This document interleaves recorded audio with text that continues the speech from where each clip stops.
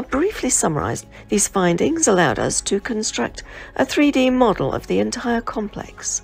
The examination of dozens of tomographical images obtained from different angles using Capella space and Umbra radars enabled a 3D reconstruction of most of the objects inside the pyramid of Khafre.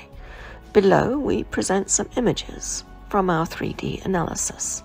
The analysis of the structures above Belzoni's chamber are intensely coloured spots which can be observed appearing in all tomographic images taken from different angles corresponding to the internal artificial structures.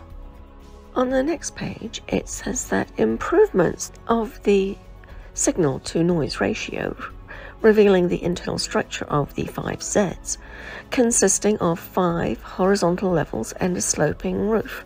So this is the raw pictures of the data that they used to create their model. And this is the model. So it reads the tomography with another cross-sectional line showing the presence of vertical structures.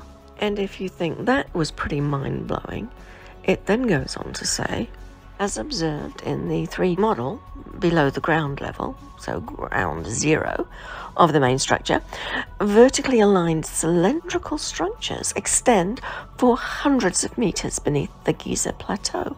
Notably, 8 of these structures, arranged in 2 parallel rows from north to south, descend to a depth of 648 meters, merging into 2 large cubic structures measuring approximately 80 meters per side.